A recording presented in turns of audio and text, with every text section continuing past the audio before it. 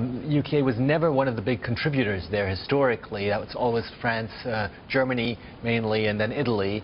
UK has upped its game there of late, in part to get more money out. And ESA operates under the juste retour principle. You put X% in, you get X% out. So this is a very effective way for them to get industry money effectively. And so, Rob, is this why they made the cash infusion? Well, I mean, the money, this is basically the outflow. They've already committed to ESA, and now ESA is basically awarding, as part of that deal, is awarding EADS in this case money. Now the Sabre program, which is the futuristic launcher, that's slightly different. That is basically just an investment in future technology. That's not linked to ESA necessarily. If you look at the Sabre, this is a ramjet stuck on top of a rocket engine with some very cool cooling technology put in the middle. How commercially viable is this sort of stuff, and how useful is it to the UK's sort of science and technology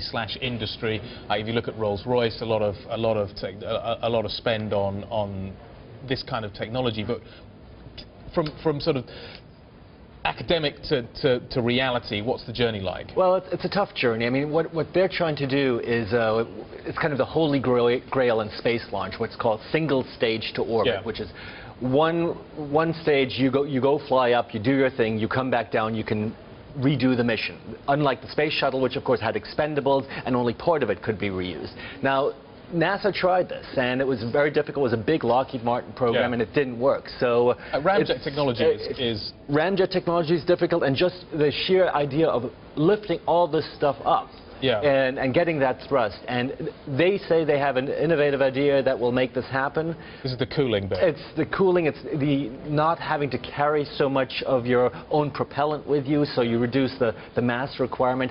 But it's a technical challenge, and if it works, they may have a bright future.